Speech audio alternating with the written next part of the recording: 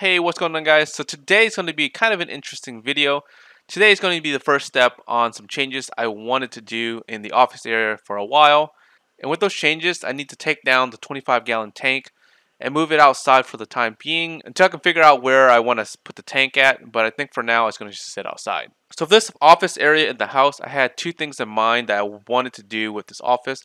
So the first thing was I wanted a very nice, set up for my gaming area slash YouTube editing, section. And the other was to try to fit as many tanks as possible in the room.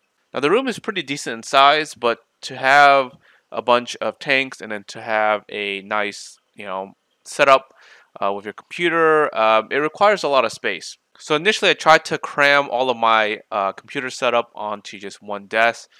And for the most part, it did work, but I had it on a weird corner where it pretty much took up almost a fourth of the room, and I felt kind of crammed in that area just because of the way it was laid out.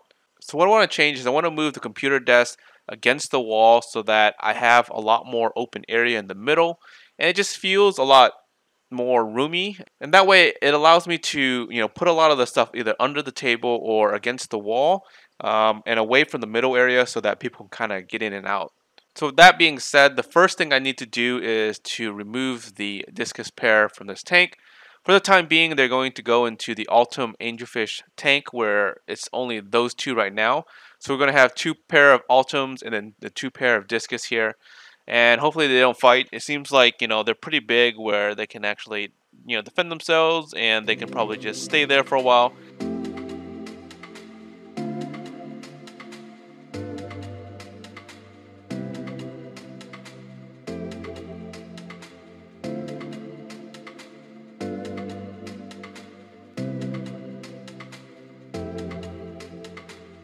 So the next thing is to remove all the plants in the tank. I'm going to go ahead and just grab really everything, pull it up, straight up, put it into a bucket, and then when I go to replant it later when it's outside, I'm going to go through each stem to make sure I pick the healthy ones, trim off the bad ones, get rid of some of the dead leaves, etc., etc.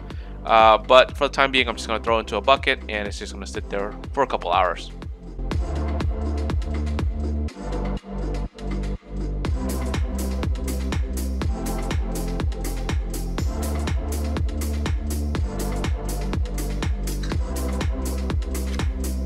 And the worst part of all of this is removing the substrate. It's like the dirtiest process of any planted tank that you'll ever do.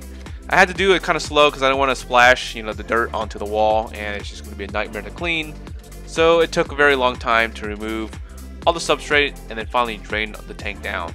So now this whole process took me 3 to 4 hours of taking everything down and resetting everything right back up outside in the garage. During this process, I also cleaned all the filters, the pumps, making sure everything is going to be good and strong, so that it can last long term down the road.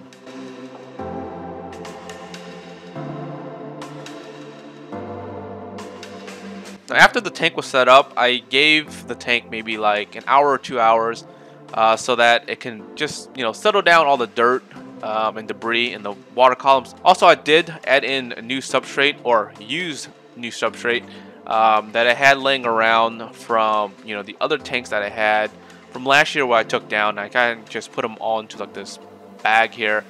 So the substrate does have some life still left in them, so I went ahead and just swapped them out just because it's been 7 months already since the last swap of this tank when I set it up or tore it down in the beginning of the year, and I started noticing some of it starting to kind of deplete a little bit. So I was like, yeah, I don't want to take it down later, just go ahead and just do it now. It'll just be a little bit easier and faster anyways.